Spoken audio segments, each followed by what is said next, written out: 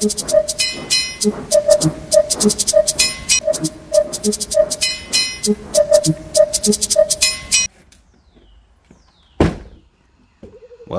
I did it. I got the Thomas train set from Bachmann.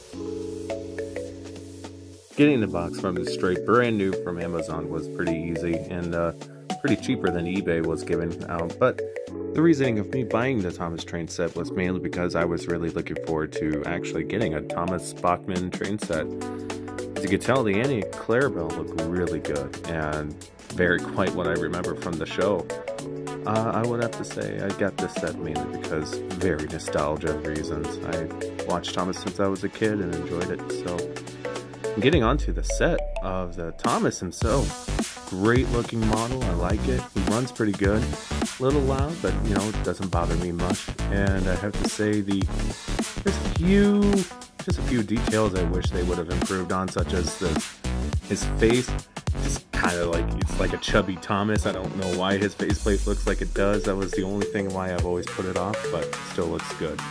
With that, enjoy the video, guys. See you next time.